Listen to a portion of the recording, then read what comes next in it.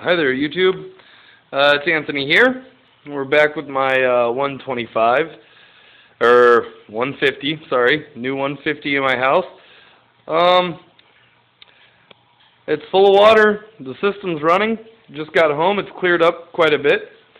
I did a play sand with this light gravel mixed in.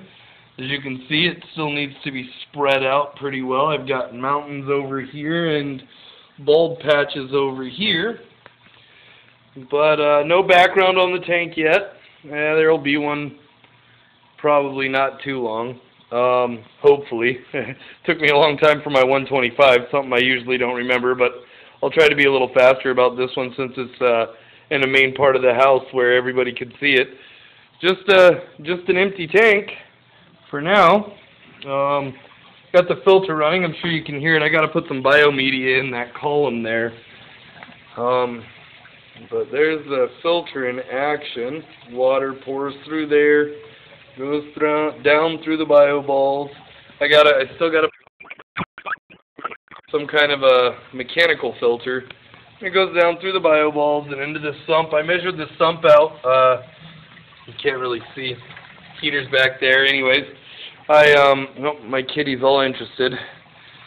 But I measured the sump out and calculated that it's about a 30-gallon capacity if I fill it up to the very top there. But I got a line here at about the 21-gallon mark, and that's about where I'm going to try to keep it, is right around there. That way there's plenty of room in case for some reason we lose power for water to drain back into here. Anyways, come on, kitty.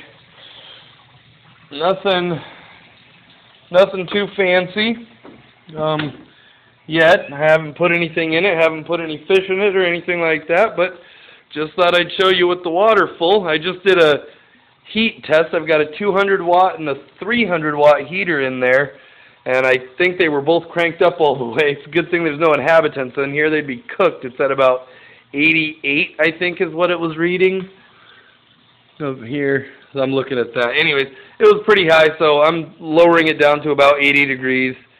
And once I got the temperature set up right, I'm going to just put some new media in this column and seed the media that's in the column, and that'll flow seeded bacteria, I'm assuming, directly down into the bio balls below.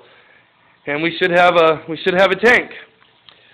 So might be a day or two away from having fish in this and decorating it and whatnot, and maybe even a week or so for a background. But it's coming together. It's working out well. I'm pretty happy with it. Anyway, thanks for watching. If you want to watch this progress, go on ahead and subscribe to my channel.